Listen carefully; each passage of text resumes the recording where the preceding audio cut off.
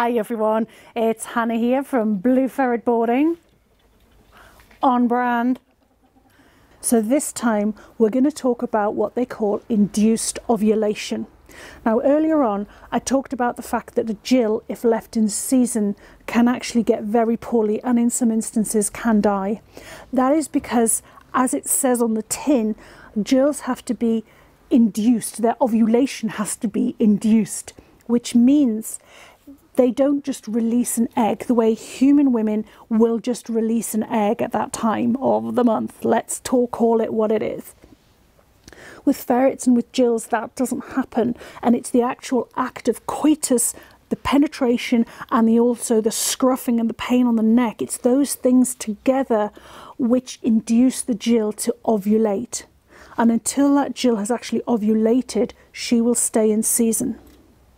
So there are 4 real ways to bring a gill out of season to make her ovulate. The first is to get a full male to breed ferrets. From that, the gill will ovulate, she will become pregnant, there will be litters. And this is what happens every summer, and there are so many unwanted kits. I'm not going to go down that street again. You know how I feel.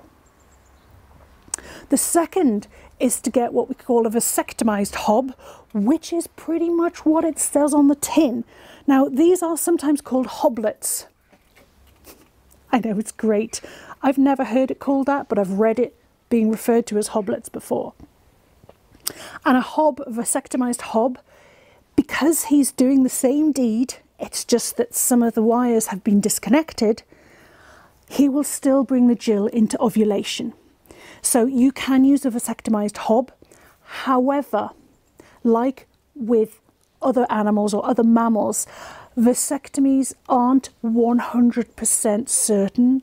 So there are still occasions where you could get a pregnancy, an unwanted pregnancy, by using the vasectomized hob. And furthermore, the ferrets are still going through the actual physical act of copulation, which is pretty unappealing, let's just say. So that's the first 2.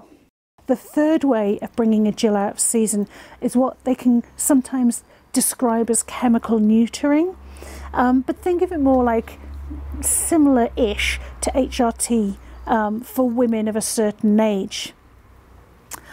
And essentially that's when the gill is injected with a hormone that her body will recognise, and that is basically reprogramming her body to come out of season. And that is a good stopgap way of keeping a gill safe, keeping her healthy and keeping her out of season without having to breed her with a vasectomized or a full male.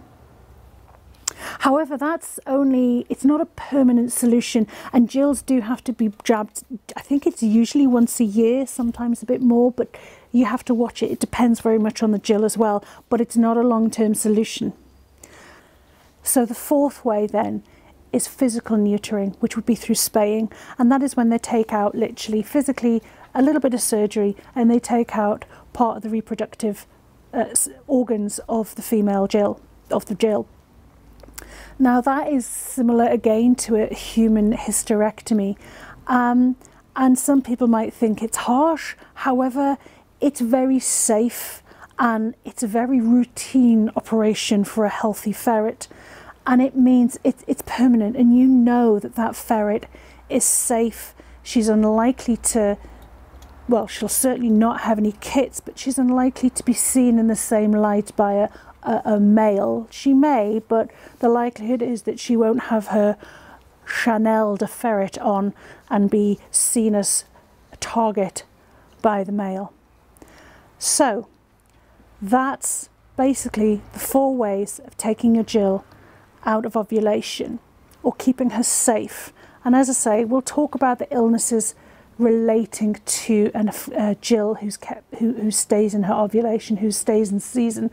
We'll talk about that later in the year when we talk about illnesses, but be aware it's there. And if you have any questions about this, do please contact us or contact the Ferret Rescue, or of course get in touch with your vet. That's what they're there for.